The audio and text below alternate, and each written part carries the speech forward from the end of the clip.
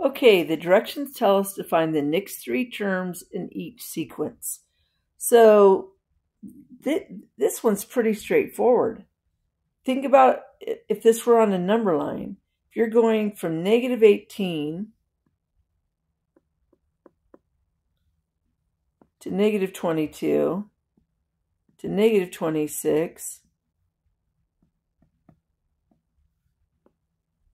well, each time you're subtracting 4. From here to here, you subtract 4. So we just have to keep subtracting 4. So negative 34, subtract 4 would be negative 38. Subtract 4 would be negative 42. Subtract 4 would be negative 46. And those would be the three next terms. Let's look at this one. I'm going to focus my attention starting here because those are easier. From 45 to 25, that was a subtract 20. 25 to 5, that was a subtract 20. So if we're going in the other direction, that's an add 20. So let's see if that holds true. From negative 15, well, this is a distance of 15. This is a distance of 5. So that's also add 20.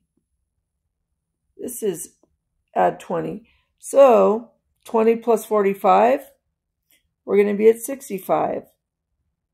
Plus 20, we're going to be at 85. And then 105. Those are the next three terms. Now, this is a little bit interesting. If we did repeated subtraction, it's really obvious that this subtract this will not be the same as this subtract this. Okay, so we don't have to worry about subtraction. And division, so 101 divide 11 and 1001 divide 101. And I'll check that out. So 101 divide 11 is 9.18, and then it repeats. So let's try 1001 divide 101. All right, so no common ratio. All right. What pattern do I notice? There is no 0. There's 1 0. There's 2 zeros. There's 3 zeros. There's 4 zeros. All right.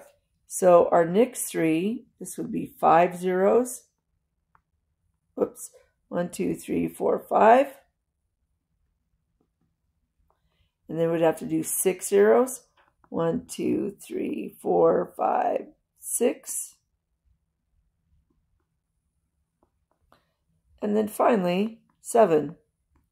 2, 3, 4, 5, 6, 7. So sequences won't always be arithmetic or geometric. Sometimes they'll just be some weird sequence. So let's look at this one.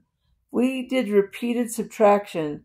120 subtract 24, very different than 2 subtract 1. So we don't have to worry about an arithmetic sequence. If we did 2 divide 1, 6 divide 2, well, those are not the same. But let me see. Oh, first of all, 6 divide 2 is 3. I'm sure some of you were yelling at the screen. Ah, look at that. I think we have a pattern.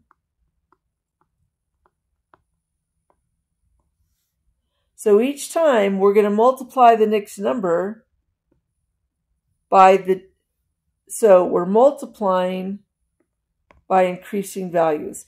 So now we would do 120, multiply that by 6, and that would give us 720.